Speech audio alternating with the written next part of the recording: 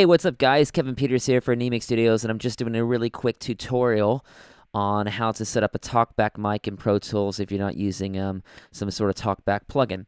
And this is just a quick way that I go about doing it, so check it out. Alright, so what I've got two tracks here. I've got my talkback track, and then I've got another audio track.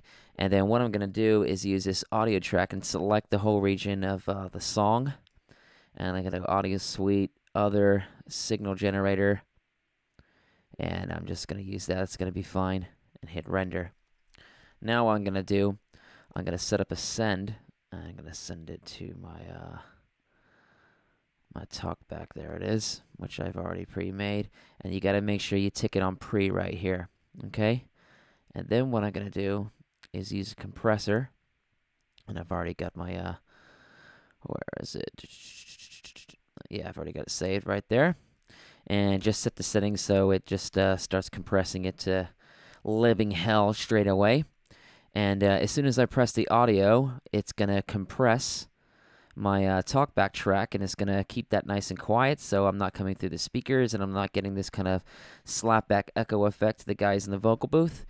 And also just make sure you got this sidechain button here ticked. And I think you're going to want to get this one ticked as well, right there.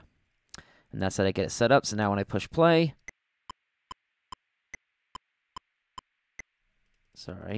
now when I push play,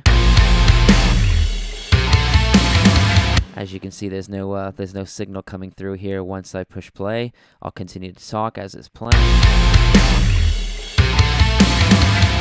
Just about see it nibbling away down at the bottom there. But anyway, guys, that's a quick way of setting up a talkback track for your artist in the vocal booth. And thanks for watching. Bye.